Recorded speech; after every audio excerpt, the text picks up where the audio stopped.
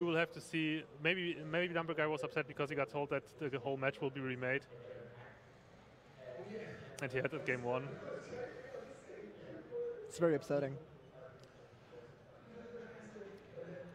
Well, we are waiting. We are waiting for the players to get back. They're getting online. So yeah. So what is the? Let's see. What is the ruling? Gonna ask the players.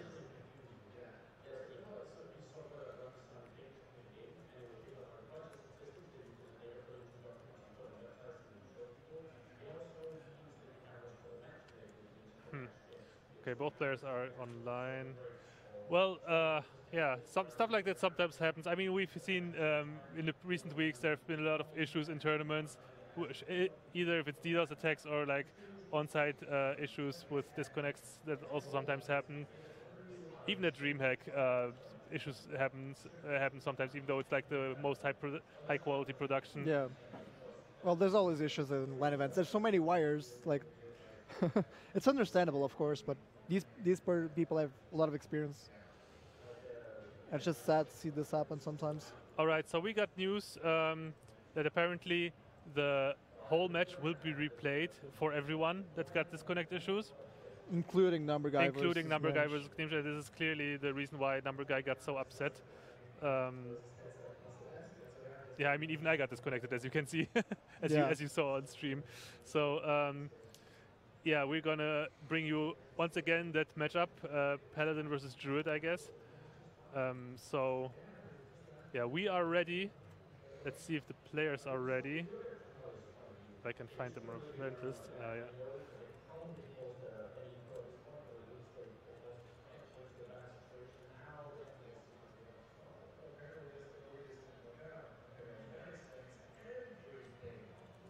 Even if you're Gnimsh, you shouldn't really be happy about this.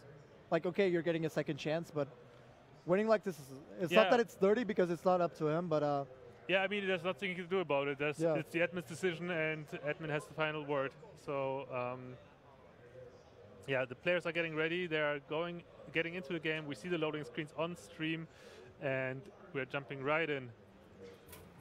Once again, Gnimsh on the bottom with the mage, Numberguy on the top with the paladin. I will fight with honor. You asked for it. And Gnimsh already with a very solid curve. Snow Chugger into Tinkertown Technician. And the one drop too. That is a really strong curve on the play especially. yeah, Gnimsh is going to curve really well here. Oh, gets the Mech Warper too. That's really strong. But Numberguy as well, very strong curve in the opening for him with the turn 1 Zombie Chow, which is always important to have. Do you Mech Warper or the Snow Chugger here? Oh, there's also the option for Mad Scientist, but it seems that Gnimsh is opting for the hero power first, which makes sense because he can just follow this up with a Mech Warper and Snow Chugger on turn 3. I don't know if I would have went for that. You could have dropped one of the 2/3s, either Warper or Snow Chugger. And you'd either force the Chow to trade along with the Muster, or the Chow to trade in Clockwork, and then he would fall short to 2/3, and you could keep spamming minions. He just might have been afraid of a potential Master for battle, I guess. Yeah. And I guess he saw the turn 3 play with Warper into Snow Chugger. Even so, Muster has impact here if you add it. Yeah, the 2/3s are so annoying to deal with right now. The shielded mini bot unfortunately is not able to deal with them by itself, at least not for now. He's going to use the shielded mini bot actually. Oh, he got the juggle. He got off. the Mech Warper, yeah. So yeah, that was a That's good use really of coin. important, yeah. Like Yeah. it doesn't really care about the freeze right now because there's no weapons, but the Mech Warper is really important. Yeah, Numberguy decided to use the coin to deal 1 damage to hopefully a minion. The Juggernaut got the 66% chance, and Minibot was able to kill it off. Yeah, and now I think we might see a Mad Scientist and a ping, but he kind of wants to trade into Juggler. At least you want to kill the Juggler, because if you trade into Minibot, you're gonna have a 2-1 Snow Chugger, and that's so risky. What's really rough for Gnimsh at the moment is that he got that mirror entity in hand already. We've seen those mad scientists and mech mage pop up more frequently now, but most of those lists run one mirror entity only. I don't know if Gnimsh plays one or Yeah, two. it was mech rattle mage. I think we saw Taj play that list with 2 scientists, 1 trap. Yeah, One and secret, I if mean. there's only one trap, then the scientist will get no value at all. Exactly. It's a blank 2/2. It buffs your 100 trigger if you have it, but that's about it. Yeah, and there's no Undertaker anymore. So drew into True Silver. That's pretty big actually. It didn't get frozen because Snowcheck was forced to trade it to Juggler, and the True Silver came off the top. So he gets to remain to keep 6 damage on board for whatever the mage drops. Oh, he does Oh. play 2 mirror entities, but he And he drew drew. That's so unlucky. Oh my goodness. We've seen this. We've Yeah, seen this in the the. Savage versus Cypher Yeah. match. But What are oh the odds, man? This is just rough.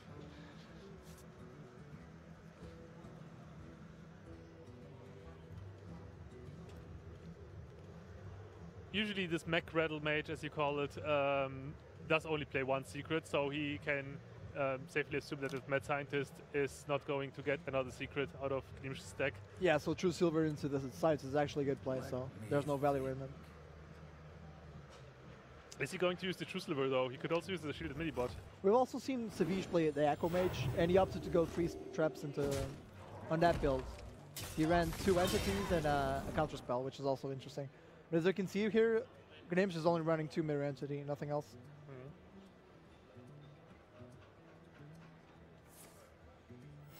Reporting for duty. So he opts to buff the mini bot in those phase.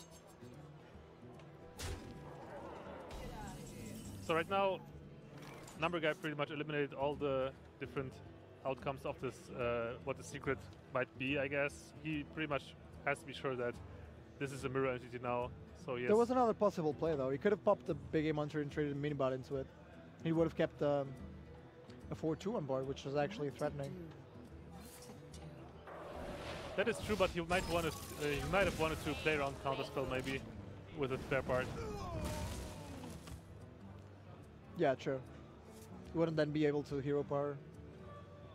So I guess he does big game hunter now, but if he does, he doesn't have a way to clear it outright.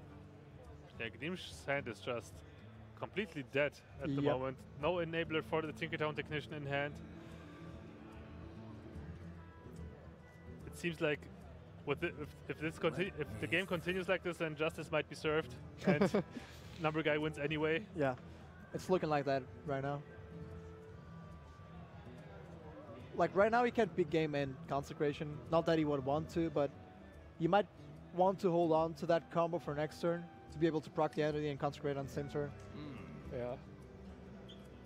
Well, he's going to have to run something into this mirror entity at some point. The question is, when does he choose to do it? Obviously, he wants to do it before he puts the Tyrion on the board. Uh-huh. I must move quickly. Reporting for duty. Looks like he's not going to do it right now. It's also okay to keep the Big Game Hunter because many mech mages run the Dr. Boom as well. So, Yeah, Doctor Boom's a problem, but you also see double equality in the Consecration. Something needs tinkering? Would you board clear here? Those are actually 2 mid-range threats. There's no True Silver right now, so what other good options you have?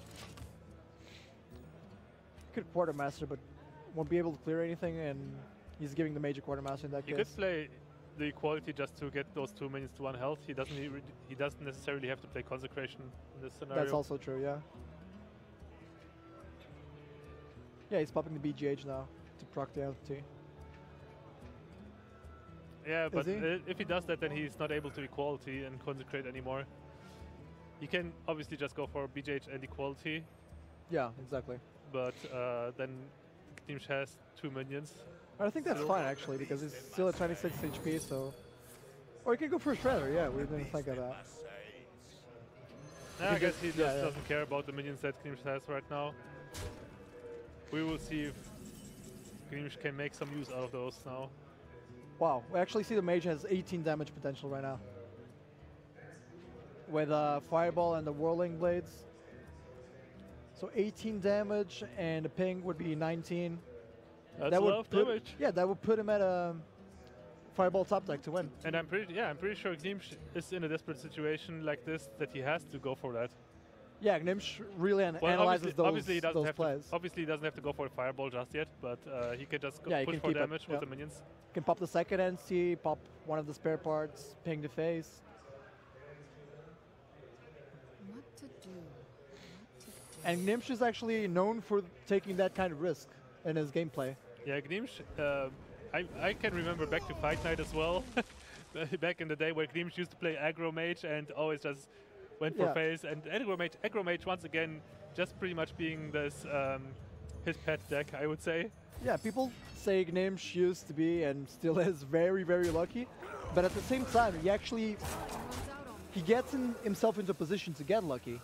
He makes those plays with a high risk, high reward.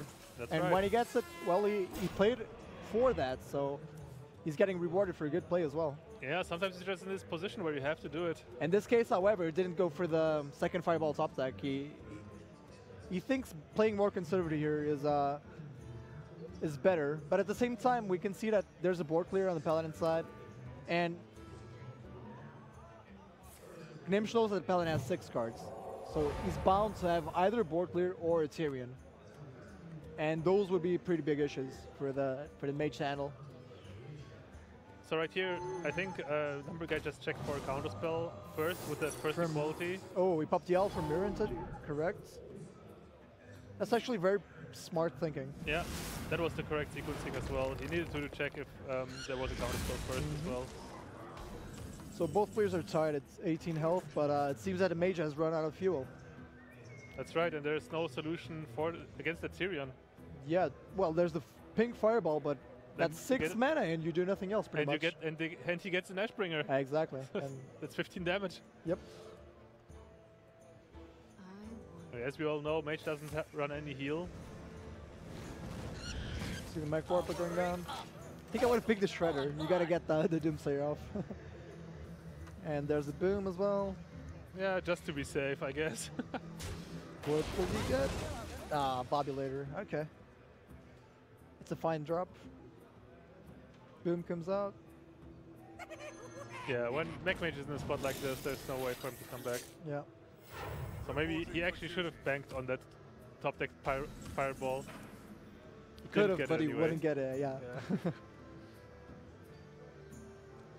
Right now, Gnimsh Yeah. just fighting a losing battle. He Playing probably to knows he survive. can't win this anymore, so he just wants to get out more information about Numberguy's deck. Maybe get, maybe see some unconventional cards.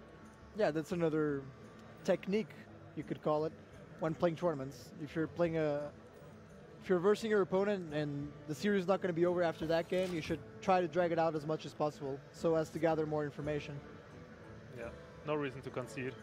Anyway, as you said before, justice is going to be done and the Paladin is going to take the first game. But still, the stress that causes on the player is still... Unless Numberguy gets disconnected again. And there's another replay, but now.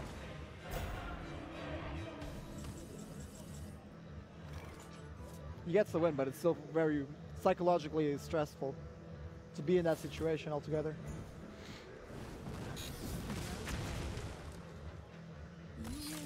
Yeah. And Gnimsh gives Numberguy the win. Yeah, game 1 goes to Numberguy, and Gnimsh is left with Rogue and Hunter. Yeah. As we were discussing, I think Rogue's the best option right now. But who knows what Hunter there is right now, correct? Yeah, Could be a whole new surprise. I've been talking to Gnimsh a little bit, and he is not really as confident in his Rogue gameplay as he is with his other classes. But I think Rogue definitely is a very strong contender in this matchup. Yeah, I find Rogue very hard to play nowadays. It's a very intricate class, and there's a lot of control aspects to it that